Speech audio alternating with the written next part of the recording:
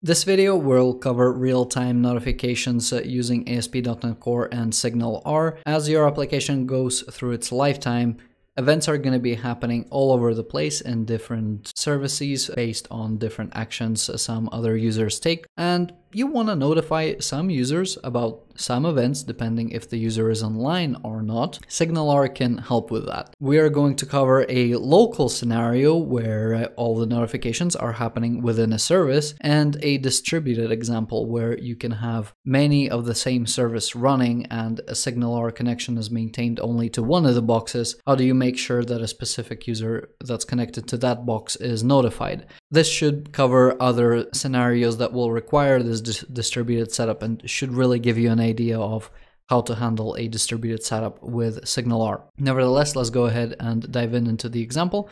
We have the notification service. Real quick, for the program CS, I'm going to specify my own port. So this is the args thing that is happening here. I want to spin up the same application at different instances on different ports. Otherwise, the startup. The main thing about the authentication here, it is still a mocked authentication. When a connection is created, I pass a query parameter of user, which will equal to the user ID. This is just going to make it very easy for me to specify who I want to send a notification to and filter through the users by the user ID. Usually these will be GUIDs and you will need to put whatever infrastructure you need to figure out what user you want to notify. But that is what I have in my application as a demonstration. The next part may look a little bit weird, but we have a singleton service of iNotification sync with a notification service. When we then register a hosted service, which is essentially a background service, we get the iNotification sync and then cast it back to the notification service. This will be the primary focus of this video, and just to kind of glance over, the other bits are pretty standard. Just user ID provider, SignalR services, and the pipeline. I mean, couldn't be more standard from the previous video. You should know what all of that does. Quickly taking a look at the default controller should give you an idea for how I'm handling the local scenario. So a local scenario is you have an app and again, you just have the single instance running, but you still want to send notifications from different places within your application. You do not take the iHub context and distribute it all over the controllers, all over little services, and use that iHub context in all those various places. Again, imagine SignalR is a red dot. You want to seclude the red dot. You want to have it in as least places as possible. So we give it a well-defined interface, iNotification sync, with one method. A sync is where you can place your notifications and then they will be handled later on. The push async method is implemented by the notification service, and the background service implementation here is what allows this service to be registered as a hosted service. Big note, if you don't know anything about the background service and the channel that is being used here, go watch my channel video. I'm going to leave a link for that in the description. I'm explaining everything about the background service and channels in that video. It's a little bit old, but still relevant. So what happens in the default controller is a request is made, I'm pushing a notification to the channel, and then I'm returning. This is a 0 wait time. So if my notification chain is not just SignalR in real time, it could be very, very long. So let's say first we check, is the user connected to SignalR? If not, then let's try to either do a web push or a native one. Which application is the user using most? We have to query database for the activity, and then we have to figure out what's the best color to use in his notification for him to open it. So it's a little bit of an involved process, and then maybe you see how many emails have we sent to the user. Do we need to send another one? Is it a little bit too much? Are we being spammy? So that notification process can be pretty involved, and you don't necessarily want to make the user making a request wait for that process to finish. So this is what the channel is. We put the notification request on the queue and then we get on with our day, and then this service will process it. So that is what is happening here. Again, if you just inject the iHub context into different places to send your notifications, you are not going to be able to have this responsibility chain for your notification message. So that is why you have a specific notification service that can handle many notification scenarios. Nevertheless, the payload is super simple. Who do we want to send the message to and what do we want to notify them of? The notification sync should be pretty simple. It's just an interface where we can supply this notification service with just this method to just write a notification to it. The bulk of this is happening here where this service is a singleton, so we need to use an iService provider if we want to surface any other services from within this method here. Otherwise, we have a Redis connection. I'm using Redis as a publisher subscriber service, so essentially Redis is going to tell my service if I need to do something. You can see I'm subscribing to an event here. So that's for Redis. As for the local scenario, I'm just creating this channel, and anything that's going to be on that channel, I'm just going to try to execute that notification. So this is the distributed scenario. This is the local scenario. For the distributed scenario, it's pretty similar to how you would do most publisher subscribers. So if you're using RabbitMQ, Google PubSub, I don't know, some AWS implementation, whatever, this is a Redis implementation. It's super similar to SignalR. What's the event name? What do we want to do when this event occurs? Super simple. We get in the message. I am going to deserialize it to this notification. I'm going to figure out, okay, does this message want me to send it to this user, and what kind of message? I construct the payload, and yeah, I just send it to this specific user. And this specific user, again, this comes back to the point that I keep making, that SignalR makes it really easy for you to be precise on who do you want to notify. So that's the distributed scenario. The local scenario is just a loop where we check, is there anything on the notification queue?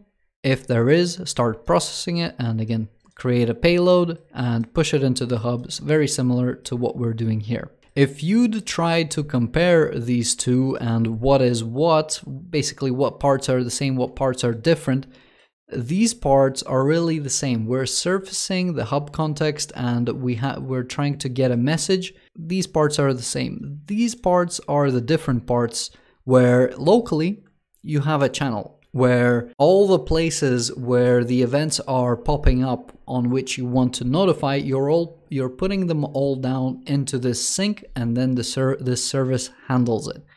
With the distributed scenario, the sink is the Redis server. So the Redis server is where all the events are going to go, and then Redis server will distribute those events amongst all of the instances which should do the notifying, where the SignalR connection exists, and it will be a little bit more apparent when I do the demo. But this is the controller. I mean, not too complicated. If you're struggling with it, go through the code line by line, but I think I don't want to spend too much time explaining it. For the index HTML, super simple. I said when I establish a connection, I am passing a user query string where I decide what the user ID is. And then I subscribe to a notify event, which is pretty much what I'm going to be doing here.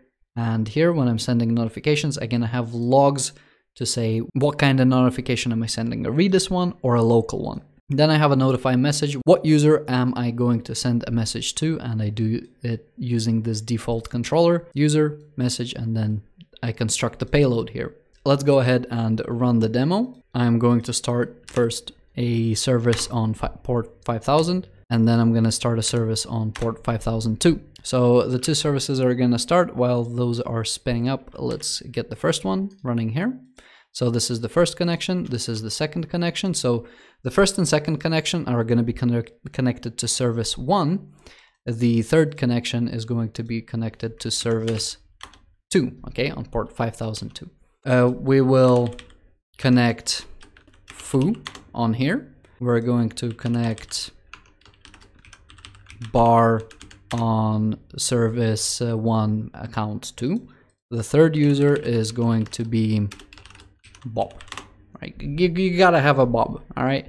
So as the names I've entered here, those are gonna be their respective IDs, and that just makes it super simple to... So if I want to notify myself of something, I'll say something like this, yo, and then a notification is sent to me. It's not sent to these other people. If I want to send a notification to Bar, I have to specify his name. Okay, and then the notification is sent. If Bar wants to notify foo, we specify foo and we say hello, and we'll be able to see the notification here.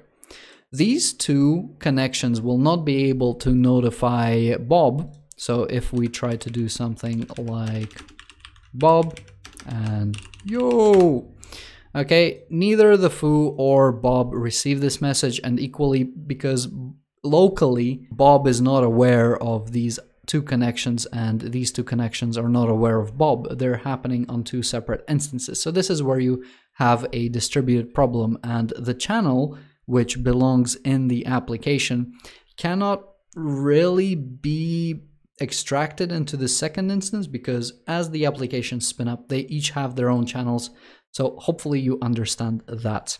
Going to the distributed scenario where we have a Redis instance, and the Redis instance is going to act as a sink. What I'm going to do from this linkpad script, and the linkpad script is included here in the code base, is what you could do from any place, from any application, from any service. You have the two applications that we're currently running, the two instances. You could have a third application over there that's a completely different one, or you could have a linkpad script like I do here, or you could have a cloud function that triggers this specific thing, which puts a message into Redis.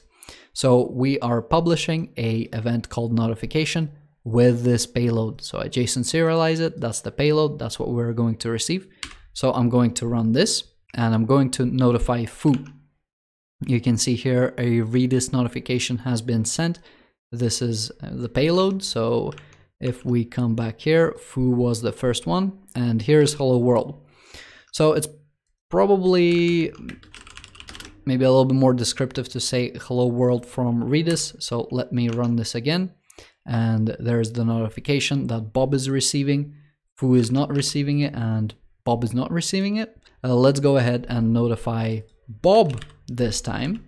Okay, so here's Bob, and he's receiving the notification from Redis. This is how you handle a distributed scenario. Do please note I am being very stupid here, and I'm basically saying all instances are going to receive this message, and they're just going to try to send it to a user with this identifier. Use the hooks on connected, on disconnected to maintain your active connections. A user to a connection mapping. Is your user currently connected to your service? If he is, try to send him a notification. If this instance doesn't have a user currently connected, don't send anything. Don't try this. Go straight to the push notification or some other mechanism. And by the way, if you are struggling with the connection multiplexer and Redis and stuff like that, I have a Redis tutorial where I cover distributed caching. If you're interested in that, go ahead and watch that. Again, I'll leave a link in the description. I do not cover PubSub there, which is what I'm using here. If people want PubSub tutorials, do leave a comment. Nevertheless, this will be it for this video. Thank you very much for watching. As always, if you have any questions, leave it in the comment section or come ask them on my Discord server. I also stream making some of these solutions on twitch.tv. A link is in the description. If you want to be notified of my live streams, ask for the stream role on the Discord server. That'll be all from me. Thank you very much for watching, and have a good day.